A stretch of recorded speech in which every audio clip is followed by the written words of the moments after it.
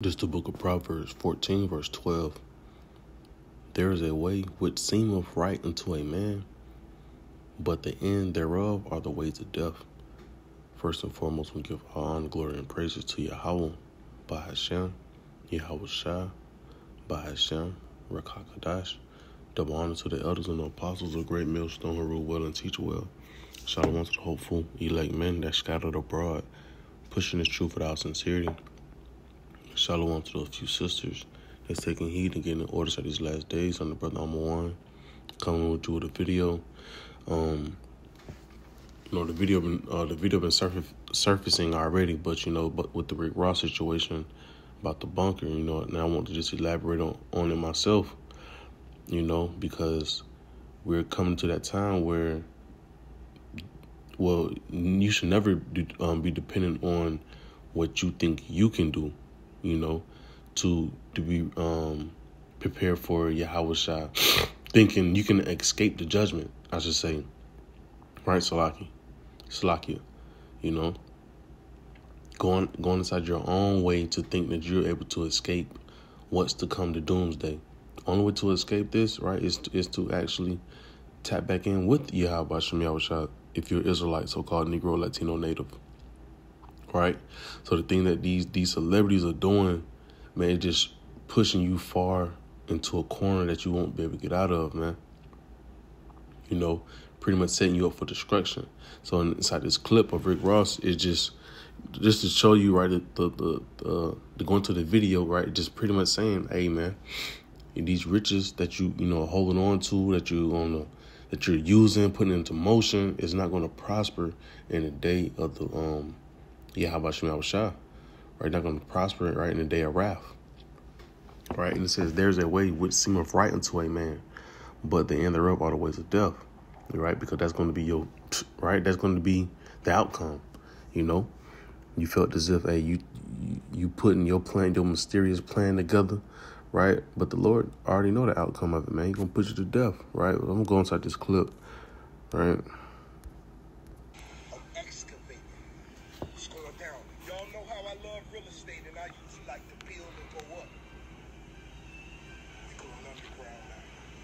Watch out for all the doomsday preppers. Elon Musk, I saw your ground plans. I'm impressed, but guess what? My bunker gonna have a garage. My bunker gonna have wings. Huh? Yeah, we breaking ground. Huge excavations. You gotta have your fluids. I got a water maker, a machine that makes water out of H2O. I got a water maker. We got our canned goods. So if you're thinking the brothers ain't ready, we ready. Man, a clown, right? These celebrities are clowns, man, right? And for you to, you're an even bigger clown entertaining things like this, man. Like he said, I got a machine that can make water out of H2O when those are really the same thing, but.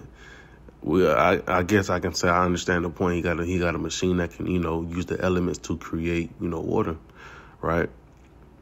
But the thing is, they're putting it inside their mind that they're able to gather up the money that they have and put it into play that they can, pretty much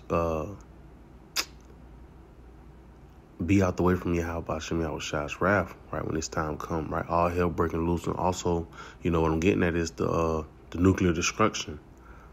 They're thinking that they're going to actually be able to pass by that, and like the scripture says, matter of fact, I'll grab it in the book of Revelation 9 and 6, describing the missiles. No, not 9 and 6. Excuse me. Is it 16? That's what it was, Salakia. It says, I start at 15, and the 4 angels were loosed, which were prepared for an hour and a day and a month and a year for to slay the third part of men, right? It says, and the number of the army of the horsemen were 200,000. And I heard the number of them, and we know America's going to be that consuming pot, man, that great lake of fire, right? And we you know, this clown Rick Ross talking about, you know, building a bunker, right? Hey, man, it's just going to get digged up, right? Those riches are not going to prosper, right? It's not going to prosper in the day of the wrath, man. It's not going to be able to hold up. Only thing it's going to be able to hold is what? You're going to always bring it out. Isaiah 33, verse 6. And wisdom and knowledge, right? And wisdom and knowledge shall be the stability of thy times and the strength of salvation. The fear of the Lord is his treasure, right? Because, you know, the funny thing about it is a lot of people, right? Well, I'm going to say this. In his case, right? You can have that bunker, man, right? But you still going to be panicking, you know? You still going to be panicking. And who's to say? Man, that food may go old. Man, the Lord is so cold with it, man. He can rig it up any type of way, you know, to where the food may go bad, or you able to only just get down there. You know, you may be able to only just get down there, and that's it. You know, you just stuck down there. You know, and like the brother, Uncle Bar has said, right, those coffins, those bunkers gonna really be like coffins for Jake, man. No one, these celebrities thinking that they getting away by getting inside of a bunker, you know. They can be like coffins for these, they gonna be like coffins, right? Because they're gonna be stuck down there when the missiles hit. They're gonna be fried and laid to the side. And for these elites, right? Hey, the scriptures talking about how we're gonna come get them, right? So it's nowhere to hide, right? There's nowhere to hide when it comes to Yahweh Hashem Yahushua. Jeremiah 16:16, I think so. It says, "Behold, I will send for many fishers, saith the Lord Yahweh, and they shall fish them, and after I will send for many hunters, and they shall hunt them from every mountain, and from every hill, and out of the holes of the rocks." Right, and thing about it is, hey, wherever, right, it's gonna be like a GPS with the elect, man. You know, the Lord gonna have the elect men, like Lord, I'm part of that remnant, right? They're gonna be looking for the elect. They're gonna be fishing up out of their holes, man, out of their bunkers. The one that's thinking they finna just get away. You know, the Lord got something for them. But for these jakes that's trusting inside their own way, hey, death too, destruction to you, right? I'm gonna keep rolling. What was that precept? Proverbs 3:7. You know, it says, "Be not wise in thy own eyes. Fear the Lord Yahweh and depart from evil." Right? Be not wise in our own eyes, man. Right? Like I just brought out in Proverbs 14:12. Why? Because being wise in thy own eyes is not going to equate to what the Yahweh shall need you to do. You know, hey, you got Jake trying to get a bunker, right, man? You need to get this wisdom, not truth, and understanding, right? That's what's going to prosper inside today, right? Matter of fact, let me go ahead and go to it. So I got some things queued up I want to get to. Proverbs 11:4. Riches profit not in the day of wrath, but righteousness deliver from death, right? So, hey, everyone out there that's worrying about chasing a bag, that bag is going to have holes in it when shit hit the fan, man. Right? It's not going to mean nothing when, shit hit the fan. Right? And going back to verse 1, I want to elaborate on something. It says the false balance is an abomination, right, to the Lord, but a just weight has in his delight. There's nothing wrong with having a little bit of bread, right? But seeing these celebrities, and they putting their trust in it, right? They're feeling as if their money can buy them out of, like Rick Ross, he feels as if this money can buy him and dismiss him from the wrath of Yahweh Hashem Yahushua. He feels as if he's not gonna get touched, man. And then you trying to flex with the Edomite that's way above you, man. Bread, bread is y'all in two different brackets. But that just, Jake. But it says riches profit not in the day of wrath, but righteousness deliver from death. Right? So it's inevitable that these celebrities are gonna die, man. You know, they thinking they're one upping on Yahweh Hashem Yahushua, but they really not. And I want to grab that word, which is in the blue letter. And I want to bring out another point with it. Proverbs 11, yeah. Right? And just to bring out the point, it says riches, right? Just, get the definition behind it. It's your wealth, your price, high value, right? Sufficiency, right? And so when you go to the, matter of fact, the Hebrew word salakia, right, for riches is home, right? Strong's H 1952. Home. Right, so it goes into substance, your riches. Like I said, hey, these things are not going to matter in the day of wrath, man. Right? Because, hey, like I said, that's like, with a person that's doing the doomsday prepping. Those things are not going to matter in the day of wrath. Because, like I said, all hell can break loose and you across town. All that things you can store up, hey, it don't even matter. And the brother had brought out a beautiful point, because he was saying, hey, if you know anything about construction, you know that, hey, that shit don't just building an underground a bunker, breaking through the ground and doing all that construction underground. It's not gonna take no 2 months, 3 months. It takes time, man. And here we are at the brink of hell breaking loose, World War III, right? The implementation of the charagma, right? Let me keep going. I had I had put it up also on the Google, right? The word wealth, right? And I had one get out the main points was you had luxury, right? Excuse me, slacking. You had luxury. What was the other one that you got your resources? And you got your assets, right? And what was the other one that? The securities. Boom. The state of being free from danger or threat, right? And I was tying that back in because of the And I was tying that back in because of the point that, right, your state of security is not gonna get you delivered, man.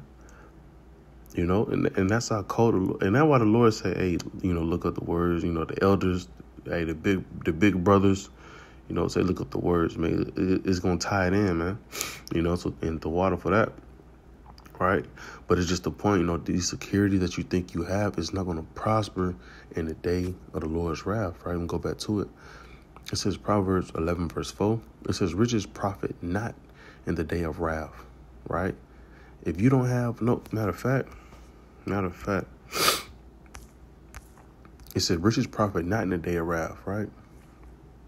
The substance, the thing that you think that you keep you comfort is not going to prosper, man.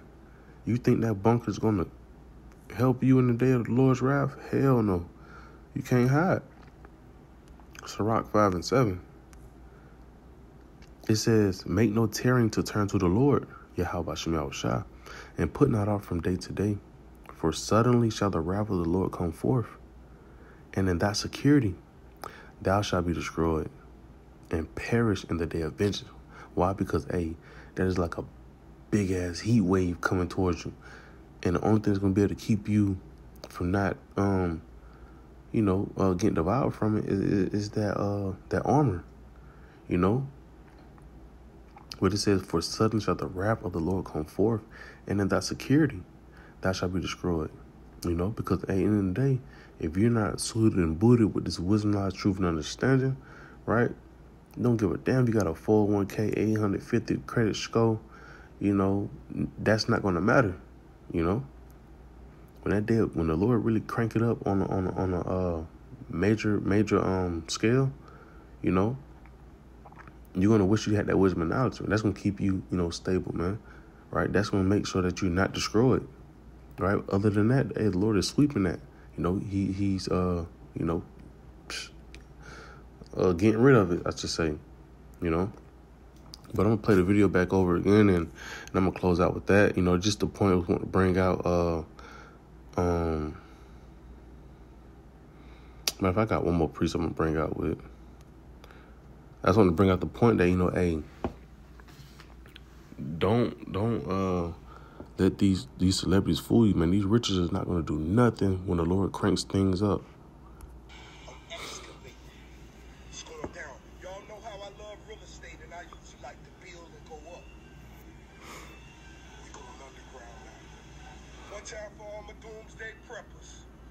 Elon Musk. I saw your ground plans. I'm impressed. But guess what? My bunker gonna have a garage. My bunker gonna have. And the thing about it, he told me he got a bunker. Man, his bunker gonna be somewhere in Babylon the Great, right? And like I just brought out in the book of Revelation 9:16, 200 million missiles gonna hit this place, man. Right? They gonna dig his big ass up. The missiles gonna dig his big ass up, man. Wings. Huh? Yeah. You gotta break it ground. Huge excavations. You gotta have your fluids. I got a water maker. A machine that makes water out of H2O. I got a water maker. We got our canned goods. So if you're thinking the brothers ain't ready, we ready. And the brothers that are actually ready, right, is the brothers of Great Millstone, right, and he teaches likewise doctrine, you know. Those are brothers that's ready, because why? We know the Lord going to do for us. Scriptures tell you in the book of Isaiah 33 and Isaiah 65. Matter of fact, I'm gonna grab it since I choked up on it. We know what the Lord gonna do for us. We ain't worrying about storing up like no doomsday punk prepper, hoarding with all these canned goods and shit, man. We ain't worrying about that. We know the Lord gonna come through for us. It says, Isaiah 65 verse 13, therefore thus saith the Lord, Yahweh, the Most High, right? Behold, my servant shall eat, but ye shall be hungry. It says, behold, my servant shall drink, but ye shall be thirsty. Behold, my servant shall rejoice, but ye shall be ashamed. Right? And this goes to show you that, hey, he can store up all of that stuff. And like I said, that shit may go bad, man. You can be in that bunker starving, So, just going back to that small little clip, a small little part, let's fucking, The brothers ain't ready. So, got a water maker. We got our canned goods. So if you're thinking the brothers ain't ready, we ready. you see, he's saying he's ready on the carnal aspect, man. I lost my train of thought, but I'm going to close up this last precept in the book of 1 John. The Lord willing, this is to edifying. It's the book of 1 John, chapter 2, verse 15. It says, love not the world, neither the things that are in the world.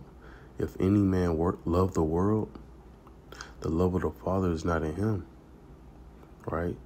Hey, we have to live in this world, but we don't live of it. Lord willing, I said that the correct way. We have to live in this world, but don't live of this world. It says, if any man love the world, the love of the Father is not in him. Right? Because when shit gets real, the one that's really it's gonna be a split. The one that really love Yahweh Shema Shah, and the one that really love the world, they're going to put their trust inside the riches that they have accumulated over the time, and to pretty much guard themselves, So for all that is in the world, the lust of the flesh and the lust of the eyes and the pride of life is not of the Father, but is of the world, right? And you see how it rips, with the pride. Hey, Scripture, matter of fact, Scripture said, man, pride goes before destruction, I think that's in Proverbs 18. Matter of fact, let me grab it right quick.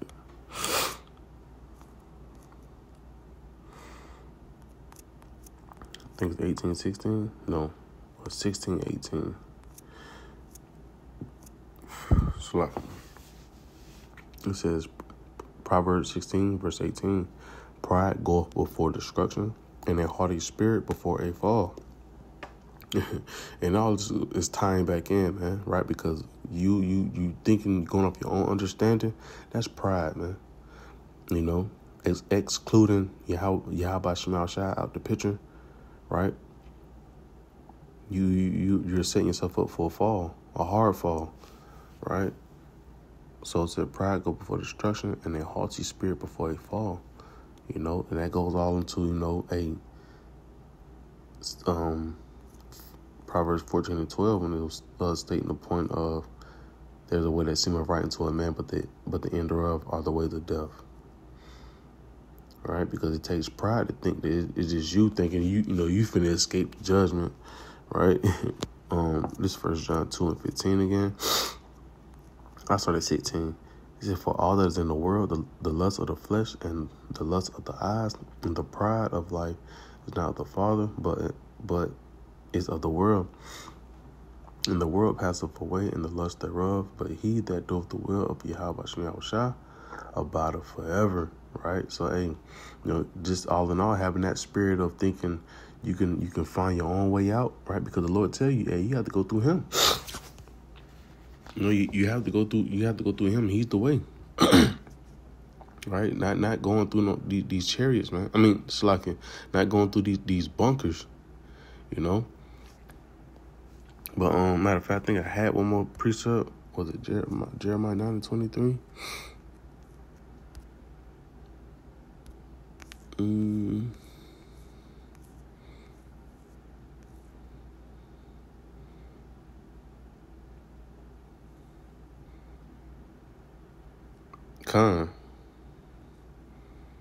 I just, state the point in Jeremiah 9:23, and I'll close out with that.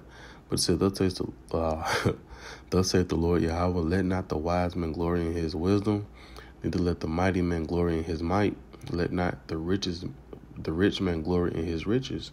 And it just, bring back the point, don't be wise in your own eyes, man, right? You trying to use the riches that you have to escape the judgment of Yahweh Shema Shai is not gonna benefit you, man.